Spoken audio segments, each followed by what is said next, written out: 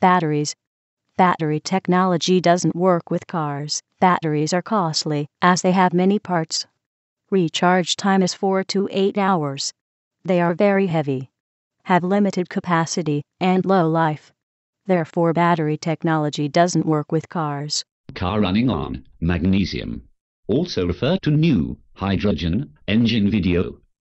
Advantages. Has more advantages when compared with other technologies. Low weight, 10 times less weight than hydrogen tanks and lithium batteries. No recharge time. Can refuel in filling stations similar to gasoline.